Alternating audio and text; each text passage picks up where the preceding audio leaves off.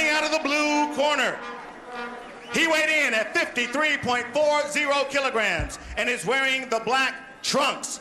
He is currently undefeated in 18 professional fights, with 13 of those wins coming by way of knockout. He is the former NABF champion and the former WBC Continental Americas champion from Cartagena, Colombia. Ladies and gentlemen, presenting Yonnhy El Colombiano Perez.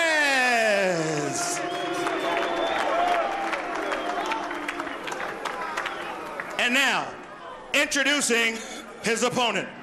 He's fighting out of the red corner and wearing the leopard print.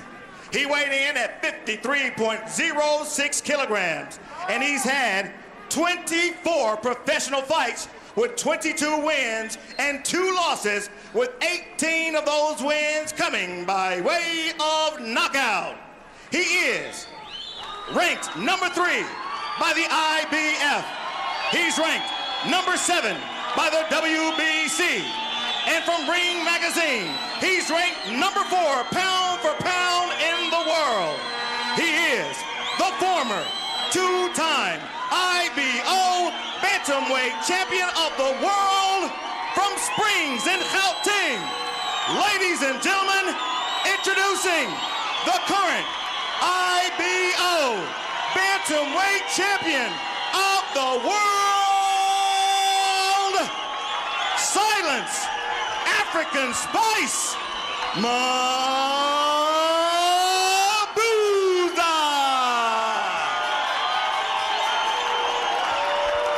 He's gonna have to offer angles. Stay on his chest when it's necessary, but make sure. Watch out by Mabuza. Oh, big punches, Perez.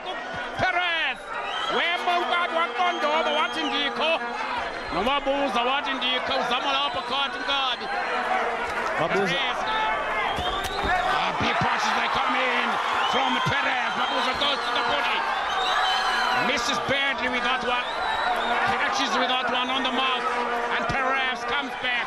Mabuza likes to double up on the right hand, and I think probably could do with one at the moment, because the second one has been missing. And when he misses with it, there's a counter left hook from Perez. So looking to push the face. Look, he's not shy to mix. That's the one thing that the fight fans at ringside are definitely enjoying tonight. Big shots from Mabuza. Mabuza's just got to move his head on the way in there. He's throwing some really good punches. He's aware where he is, but Perez is the type of boxer who's going to wear you down, let you work, but wear you down. Pick those punches, pace himself. Well, Mabuza, silver medalist at the All Africa Games in 1999. In South Africa as it comes to the end. Better punches coming from Perez in that particular round. I think that Mabuza probably needs to take a breather a little bit. Go back to the strategy. Look at the things he was doing in round number 1. Move a little bit. Use head movement on the way in. Look at that. Eating a straight right as well as a left hook there. Both those punches in one combination. Mabuza definitely needs to keep his eyes wide open. Be careful. But Perez definitely doing an incredible job in round number 2. Close the distance again. He knows that's what he should be doing as we begin round number 6. We're going for 12. You'll remember that this is a championship bout because these guys are fighting for the right to fight for a world championship. And there's always a big punch coming from Perez. Never stands back. He knows he's got a fight on his hands. Mabuza too knows he's got a fight. This could be an opportunity of a lifetime. Mabuza. Lethi mbanjani umhlekazi Mabuza khangela elahlobo bekhe walwa kulo pha kula mjikelo wesine. He's been slowed down considerably now, Mabuza, by Perez. I think he's taking a breather, Mhlekazi. It's also good from time to time to pick your moments in a fight and not just be pushing throughout, because the danger is that you may be caught. That's the end of the round. Mabuza on the inside, picking a right uppercut, but taking 2 uppercuts and then returning. So clearly then that exchange there drawn. When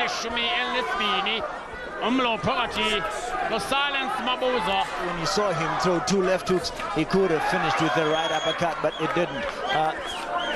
Wow. Mabuza sees that there's an opportunity for that right uppercut. Look at that.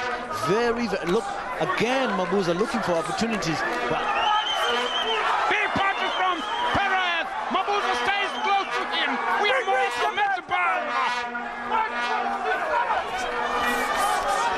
Gain on the inside. Mabuza is eating leather.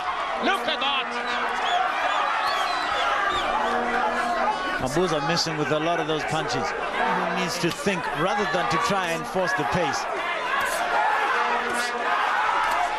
Look at that, big punches. Perez allows him to throw those punches to the body. But this man, Perez, is a hard nut to get the threat. Mabuza chases him around the ring. With Perez's movement in the ring. No, definitely, but I think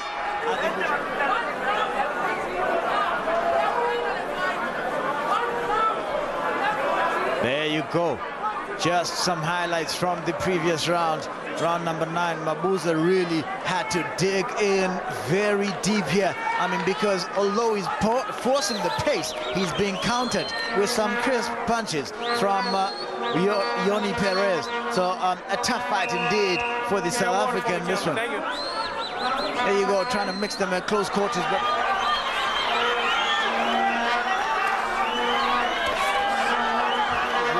from Mabuza. That's the first 10 seconds. It's Douglas!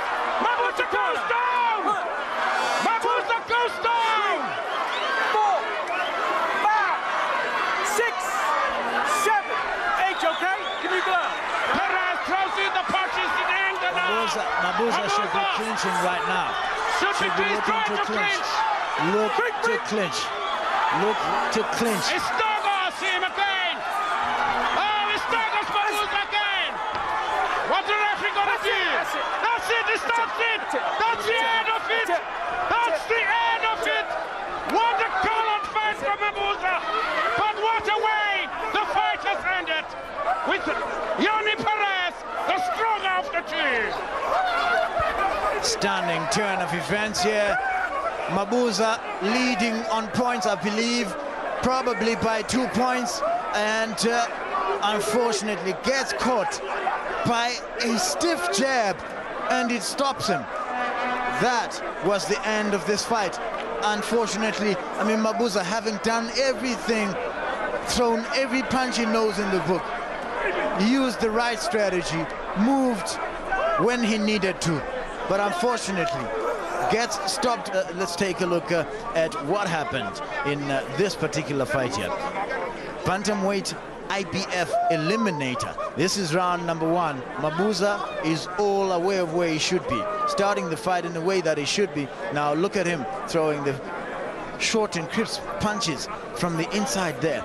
But at all times, Yonnhy Perez was counter-punching, throwing 1 or 2 and picking Mabuza from time to time. So in the rounds that I said to you were pretty significant for Yonnhy Perez, those were the rounds where Yonnhy Perez decided to take the initiative. On the other hand, Mabuza also being guilty of being too wild in those particular rounds there. So all he had to do really at the end of round 12 was to come back and just take it home. Unfortunately, it was not going to be.